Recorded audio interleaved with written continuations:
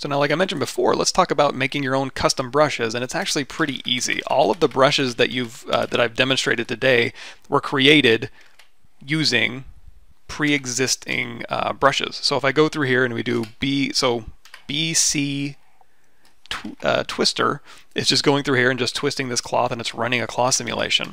If you go in here to BS that's the spiral brush, and it's basically going to twist the geometry around, but it's not running a simulation. It's literally just twisting geo. All you have to do is underneath your brush menu you have, if you don't have it over here, just click that brush menu, just drag it over. And we go ahead and R to kind of clear this out a little bit.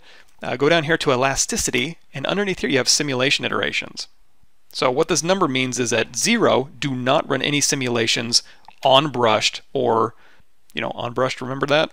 While I'm brushing, don't run any simulations. At 100, that's going to tell it use the full amount of simulations as stipulated by the dynamic simulations iterations down here in the dynamics menu. So if this is set to 100, it's going to tell this brush, hey, simulate 100 times per movement as you're using this brush. Now I'm using the spiral brush, and now it's simulating cloth. At 50, you can actually drop this down. I don't know that I haven't really investigated the brushes that heavily, but usually they're at 100. But at 50, you can actually tell it, you know what? Do a lighter simulation. Don't do a full simulation iteration. Do a little bit less.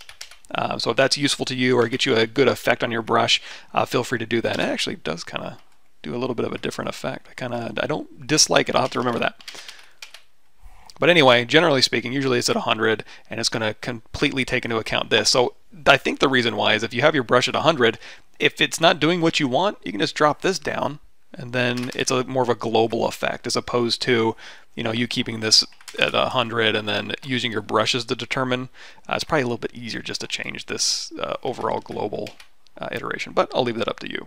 And one thing I just want to reiterate is while you're simulating this, it's on brush, so it's kind of capping it. If you turn that off, it's going to go through and affect the entire object. As well as if you have any settings over here on, like if we have deflate turned on, it's going to deflate the object while you're using this brush. And again, even if you have it on brushed, it's still going to be like give you a deflate effect as you're running this mesh and simulating it. It's going to kind of be deflating as it goes. So just keep that in mind, that those are going to affect the overall effect. Another real simple one is we'll go into our clay tubes brush. Again, all you got to do, go over here, simulations iterations up to 100. Now clay tubes is going to have a cloth effect as it works. You can hold down Alt and start using it. You can change out this alpha to something else, maybe give it a little bit of a rounder effect. You can crank up the Z intensity. And also remember, just down here, you can also start like deflating on that brush stroke. We'll go ahead and put on brushed. So now as I use this brush, it's going to deflate as I use it, and you get another effect. And you can hold down Alt, and you can get another effect as you use it. So definitely check out different brushes and how you can use them to get something usable while you're sculpting on cloth or running a simulation to get the effect you want. One more kind of global thing I want to make sure that you guys remember is over here. Let's go ahead and just grab a sphere out of here, hit edit mode, go make polymesh 3D. Let's go in here to transform, and I'm going to activate symmetry in the Y, and we'll turn on R for radial count, and we'll say maybe 12. So we have a radial symmetry here. If we go to here to brush cloth hook, for example, and I hit Control D on this subject, this cloth will work in radial symmetry, so you can get some very cool effects. Let's turn off deflate. So as I'm pulling this through, you can actually use radial symmetry to kind of go through and manipulate cloth as you see fit. So this might come in handy, doing all sorts of cool effects.